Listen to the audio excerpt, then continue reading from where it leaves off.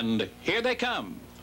Still at the Meadowlands, On the Road Again won the $460,000 final of the New Jersey Classic in a career-best 153-3 for Buddy Gilmour on July 6th.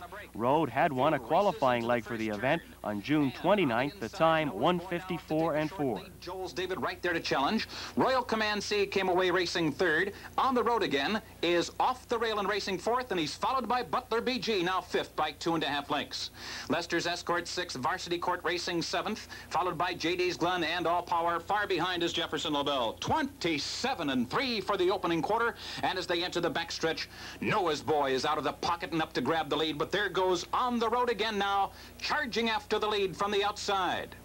Joel's David is third by 3.5 lengths, and Butler BG is fourth. And as they continue up the backstretch, On the Road Again has taken the lead from Noah's Boy. Joel's David racing third, Butler BG fourth, Royal Command C is fifth, Lester's Escort sixth, as All Power moves through at the rail. 55-4 for the half mile. On the Road Again in front. Here comes his rival, Butler BG, and Butler BG has taken the lead as the field moves into the far turn.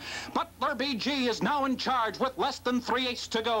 On the Road Again is second by 2.5 lengths. Here comes Royal Command C now, making his move midway on the final turn. And On the Road Again is out of the pocket. On the Road Again on the outside. Butler BG toward the rail. Royal Command C right there third. 3/4 in 124-4, and they're at the top of the stretch. On the Road Again on the outside, and Butler BG, and they're going at it with 1/8 to go. Butler BG digs in a short lead. On the Road Again right there on the outside, less than 1/8 to go. On the Road Again, Butler BG, a dramatic battle to the wire. Royal Command C is third.